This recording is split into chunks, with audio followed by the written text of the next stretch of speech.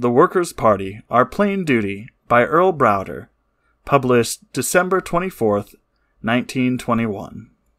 The present crisis in the American labor movement is without precedent. Politically, the working class is impotent. Economically, it is bending beneath tremendous assaults, and its leadership has been demonstrated as pitifully weak and even treacherous.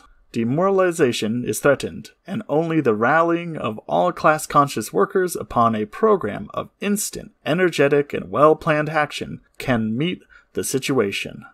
The crisis is a reflex of the general breakdown of the prevailing economic system, capitalism. The absurdly inadequate reply of labor to the assaults of the capitalist arises directly from the fact that the officialdom of its organizations, politically as well as economic, accepts the capitalist system as the starting point of all their efforts.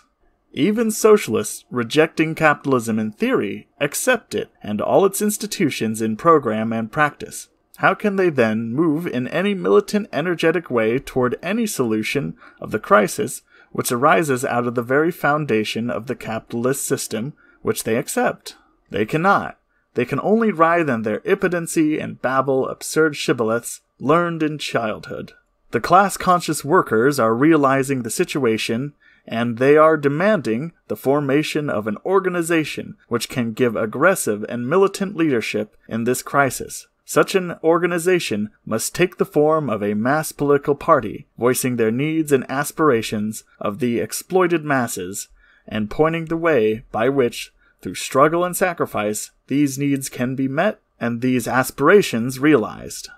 The call for the convention to organize the Workers' Party of America comes at a time when it will arouse the hopes of every class-conscious worker. Never was the need so great for a real working-class party. Never were the conditions so ripe for the launching of such a movement. Everywhere the conscious workers will be looking to this convention for the rallying cry and the practical program which point towards immediate steps to revolutionary activity. Such a rallying cry and such a program are indicated in the call for the formation of the Workers' Party.